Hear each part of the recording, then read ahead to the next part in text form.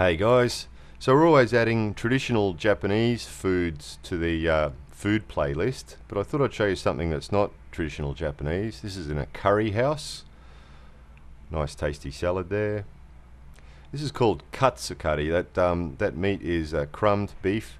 So when they crumb meat here, they call it katsu. So beef katsu, chicken katsu, pork katsu, whatever else they katsu. So it's beef katsu curry sitting on 400 grams of rice.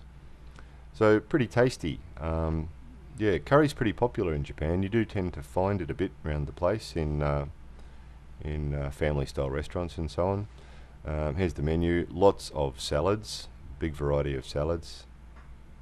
Very tasty. Always tasty. Always fresh. Like all food in Japan, they're very careful about making sure it's all good quality and it's all fresh. And there's a calamari salad, bacon salad,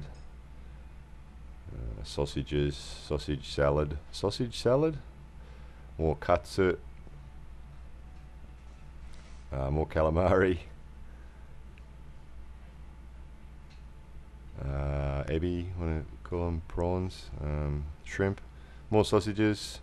They do like sausages. Family restaurant. This is fairly typical of a family restaurant with the picture menu and yeah, sausages and things. It's all fairly standard for family restaurants in Japan. So pretty tasty, the old curry. Curries are popular here and very tasty. There's a, what's that, a chicken, fried chicken and egg salad curry. More vegetable curry, whatever that is. Balls curry. Oh, there's a good one. Egg omelets. Egg omelets are quite popular in family restaurants. So it's an egg omelet curry.